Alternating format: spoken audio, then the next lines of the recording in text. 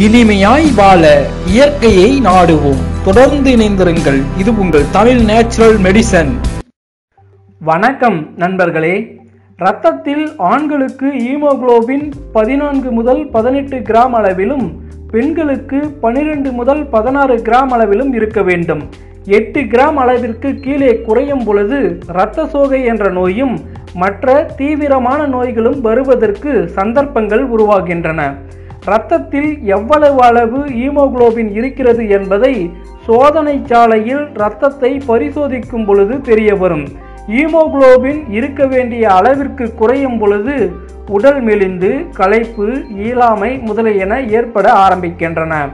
இரத்தத்தில் ஹீமோகுளோபின் அதிகரிக்கும் பொழுது இரத்தம் நல்ல சிகப்பு நிறமாகவும், உடலில் இரத்த ஓட்டத்தின் போது நுரையீரலுக்கு சென்று நாம் மூச்சுக்காற்றை உள்ளே இழுக்கும் பொழுது அந்த மூச்சுக்காற்றில் உள்ள ஆக்சிஜனை இரத்தம் ஏற்று உற்சாகம் பெறுகிறது.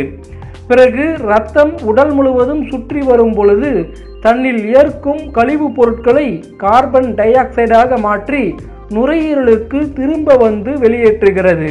பிறகு இரத்த ஓட்டமாக மாறி உடலுக்கு சக்தி ஊட்டுகிறது.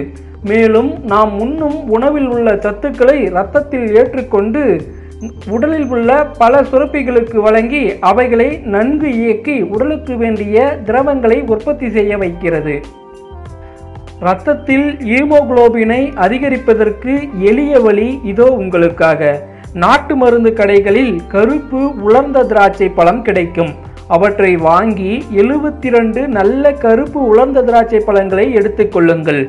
ஒரு டம்ளரில் தண்ணீர் நிறைய எடுத்துக்கொண்டு அதில் முதல் 3 பழங்களை மாலை 6 மணிக்கு நீரில் போட்டு இரவு முழுவதும் ஊறவிடுங்கள். காலை 6 மணிக்கு பல் துலக்கி விட்டு காலை ஒரு பழத்தை தின்றுவிட்டு சிறிது பழம் ஊறிய நீரை குடியுங்கள். பிறகு மதியம் 12 மணிக்கு ஒரு பழத்தை தின்றுவிட்டு சிறிது பழம் ஊறிய நீரை குடியுங்கள். மாலை 6 மணிக்கு கடைசியாக உள்ள பழத்தை தின்றுவிட்டு மீதி உள்ள நீரை குடியுங்கள். இதே மாதிரி 9 நாட்கள் செய்து முடித்த பிறகு இரத்தத்தில் ஹீமோகுளோபின் பரிசோதித்து பாருங்கள். இரத்தத்தில் ஹீமோகுளோபின் அதிகரிப்பதை கண்கூடாக பார்க்கலாம். இந்த ஹீமோகுளோபின் உயர்வு நமக்கு பல வியாதிகளை வராமல் தடுக்கும். உடலில் உற்சாகம் பெருகும். வலுவோடும் வனப்போடும் உடல் மிளிரும். இப்படி செய்து கருப்பு திராட்சை ஊறிய நீர் இரத்தத்தில் கலந்து ஹீமோகுளோபின்கள் உருவாக காரணமாக இருக்கும். செலவு அதிகமில்லாத இந்த எளிய வழியில் உடலில் ஹீமோகுளோபினை அதிகரிக்கலாம். இது போன்ற பயனுள்ள மருத்துவ குறிப்புகளை பெற்று பயன்பெற தொடர்ந்து இணைந்திருங்கள். இது உங்கள் தமிழ் நேச்சுரல் மெடிசன்.